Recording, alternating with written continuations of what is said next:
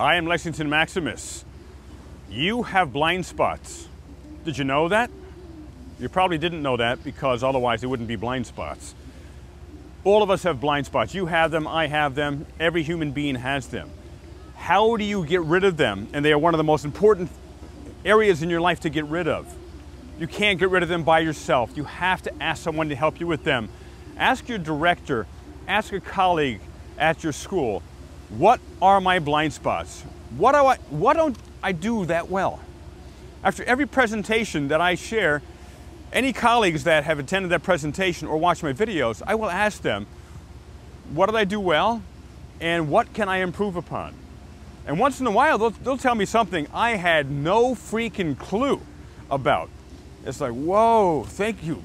No, that's super helpful because we can't change unless we know what we need to change. And they're not being critical of us or negative. They already know the blind spots. Everyone else knows our blind spots but us. It's not like they suddenly discover or are aware of blind spots because we ask them to share them with us. We're the last people to know.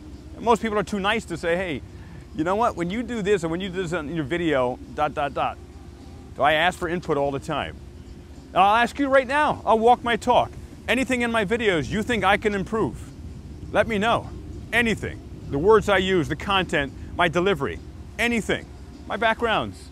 Let me know. I am absolutely open to receiving your feedback. So you do that as well, we'll both do it together. Find a friend, colleague, your director of admissions, whoever it may be, and get feedback. Ask to find out where your blind spots are. What don't you do well? And then you can start working on improving it. This is Lexington. I'll see you next time.